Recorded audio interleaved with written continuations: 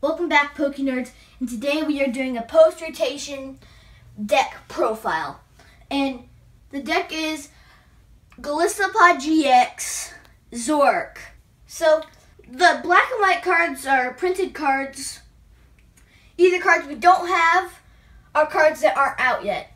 So we have the Wind Pod. We have 4 Wind Pod, and I prefer to use the new Burning Shadows ones, but they were in Japanese, so we printed the older ones, but you want to use the new ones. So you run 3 Golisopod GX, 1 Golisopod, because of its armor and all, and you run 2 Vulpixes for the starter.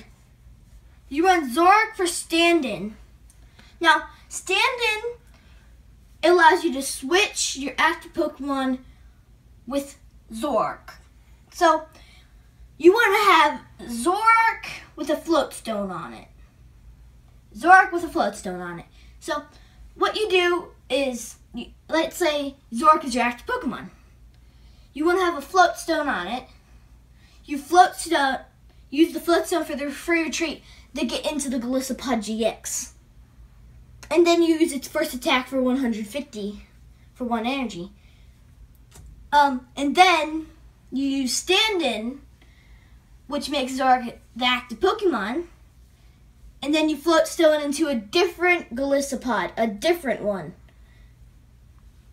And then you do it into a different one, and then you have 2 Tapu Leles for the supporter, for getting your supporter for Wonder Tag. You run 2 Sycamores because you're running 2 Lele. I meant Lily.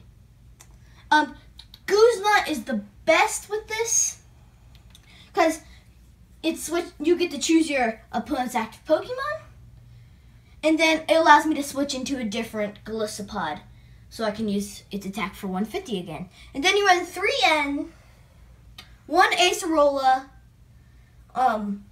2 Bridget, 1 Skyla, and then let's move on to the item cards. So you have 4 Ultra Ball, guys. 4 Ultra Ball to get out your Pokemon, 3 Choice Band, 2 Field Blower, 1 Super Rod, 1 Energy Retrieval, and 2 Revitalizers. So, and you have 3 Floatstone, and then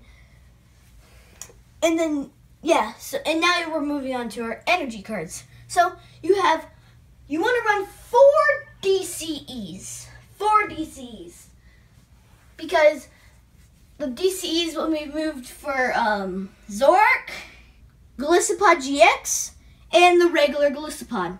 And then you run 7 Grass-type energies. 7 Grass-type energies. Yeah, and that's basically the deck. Yeah. Poke Nerds out!